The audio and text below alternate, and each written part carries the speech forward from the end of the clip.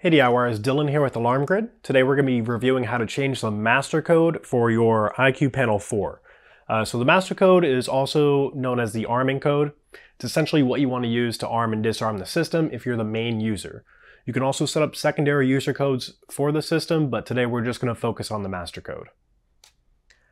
Alright, so we have our IQ Panel 4 here, and there's a few ways that you can change the master code.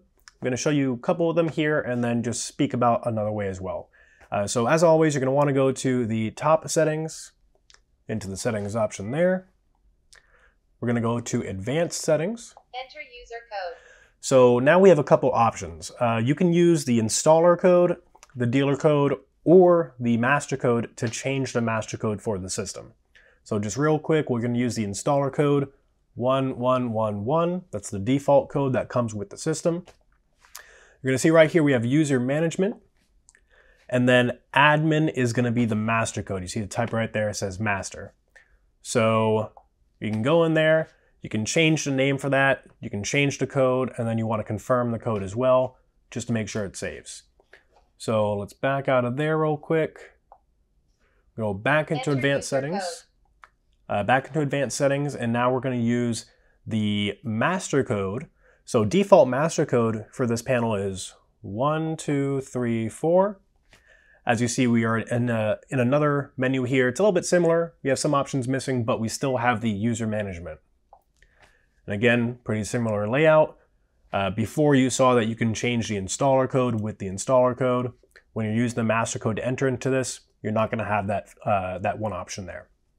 So again, admin is our type master. Let's go ahead and set it to 4, 3.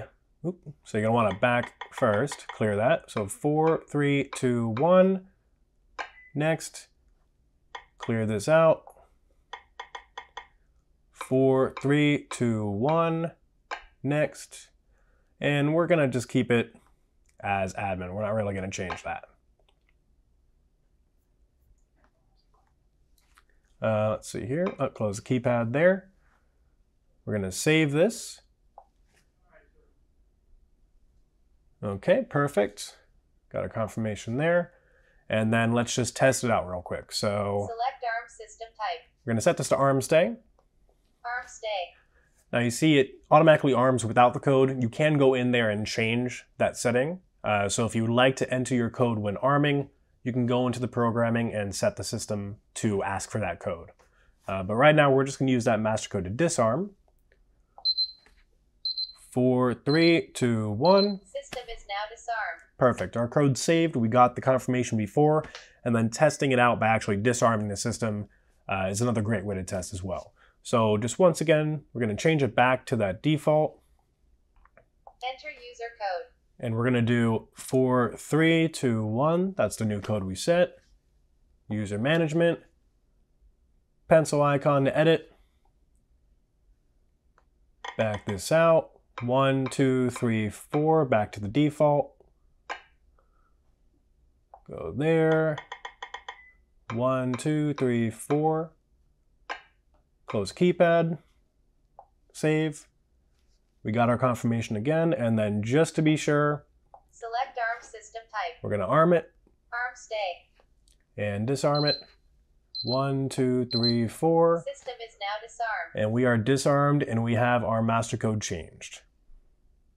Okay, so we have changed the master code. We tested it, made sure we can arm and disarm the system with the code, so we know it's saved when we change it, and it's a functional code now.